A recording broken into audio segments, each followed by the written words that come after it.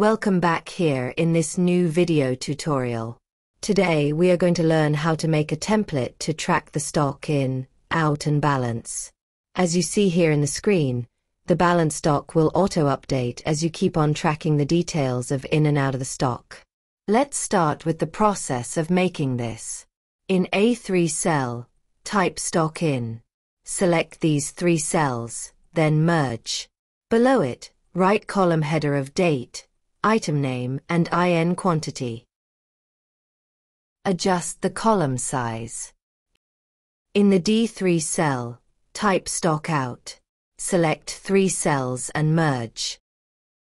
Below it, copy and paste these column headers. Change in to out here. Adjust column widths. In G3 cell, write stock balance. Select these 2 cells and merge them. Below this, write item name and balance quantity. Now select it all and select till row number 50. This you can increase according to your requirement. Then apply the borders. Now, highlight stock in, out and balance headers with different colors. Now, here in item name of stock balance, enter the items or products that you are selling. For example, I am entering here some electronic items. Now make drop-down selection menu here in the item name column of stock in section. For this, select from B5 to B50. Then click on Data tab. Then Data Validation.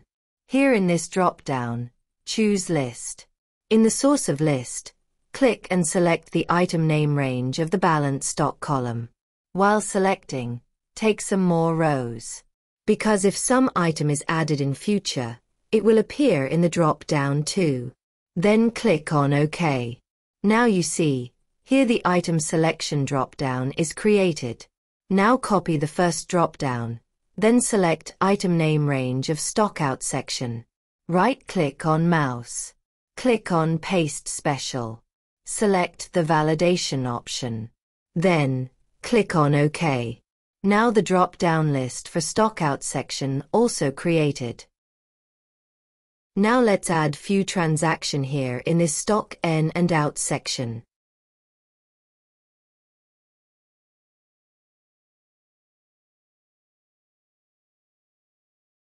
Now, here in this balance stock, we have to subtract the out quantity total from the in quantity total for each items. For this we have to use here sum if function. Here in the first cell, press equals then type sum if. Open a bracket. In the range, select the item name range of stock in section. Lock this range by pressing F4 key in the keyboard. Give a comma. In the criteria, select the item name of stock balance section. Give a comma. In the sum range, select the stock in quantity range. Then lock this range by pressing F4. Now close the sum if function with a bracket. Now put minus symbol. Again write sum if function. Open bracket. In range, select the item name range of stock out section. Lock it by pressing F4. Give a comma. In criteria, select item name here in balance section.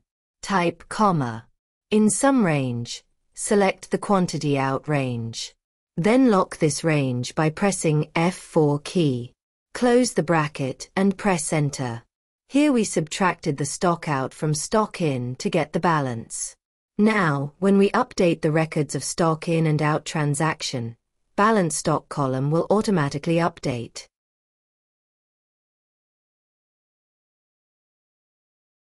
Simply use the fill handle to drag the formula down. So, this is how we can make a simple template to track the in, out and balance of inventory or stock in Microsoft Excel. If you want to practice this, download the workbook file from the video description below. Consider subscribing this channel if you have not. See you in next video tutorial.